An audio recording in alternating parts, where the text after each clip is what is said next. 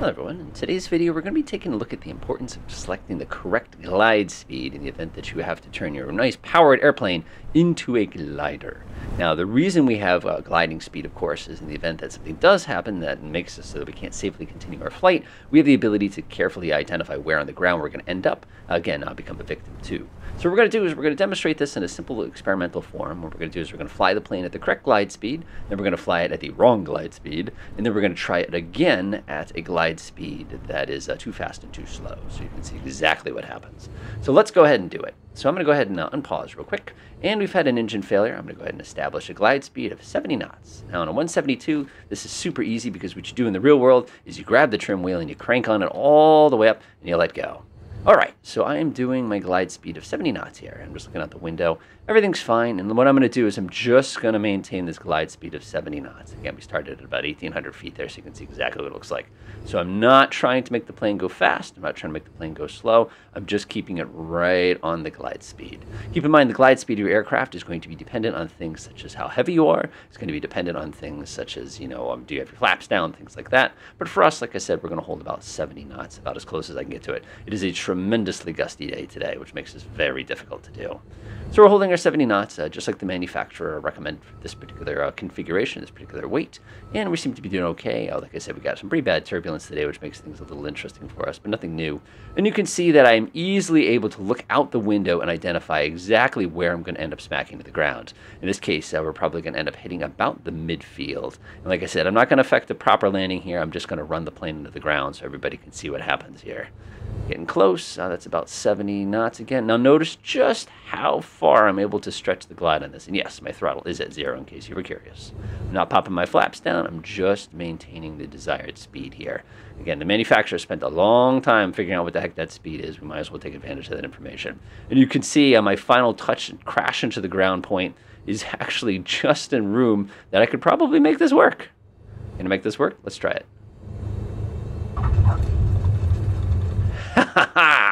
It turns out I could make it work with a tailwind.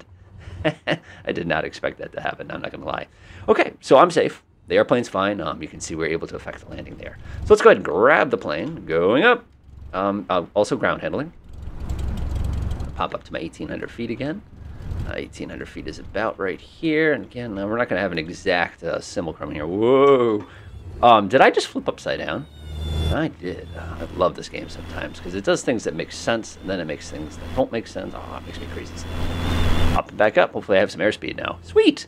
So now what we're going to do is we're going to intentionally fly at the wrong airspeed. Actually, we got a little bit too much altitude here. Let's go ahead and lose a little bit of it.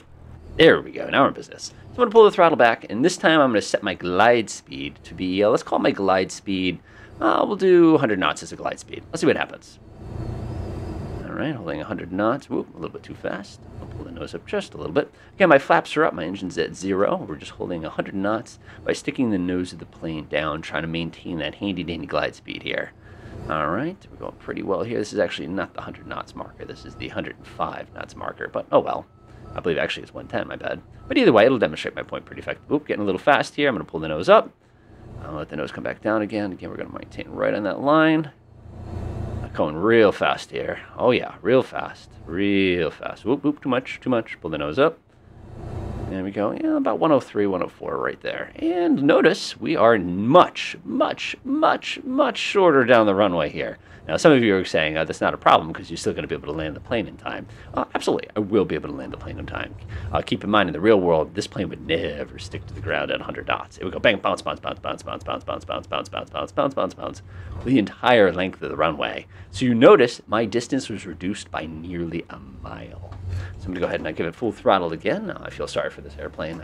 I'm just so mean to this plane. Now what we're going to do is we're going to intentionally fly significantly below the glide speed of the airplane, so you can see exactly the impact that's going to have. Go ahead. And, by the way, this is a runway in the real world. Looks exactly like this when you go off the end of it. It's actually kind of fun. Woo! All right, going backwards.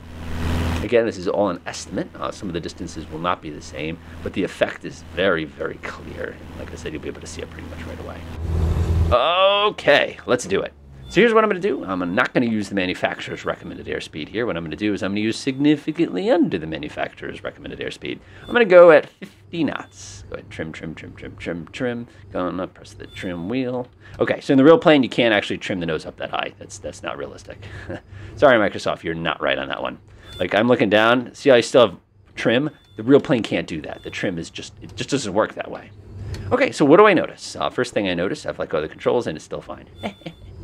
The second thing I've noticed is the fact that we're crawling here. We're barely approaching the ground. And I also noticed I can't see out the front windshield because my nose is up so high. Anybody who knows anything about nose up high simply means, you're basically right on the edge of a stall, and things could end really, really bad for you if we do stall and we have no engine to recover with.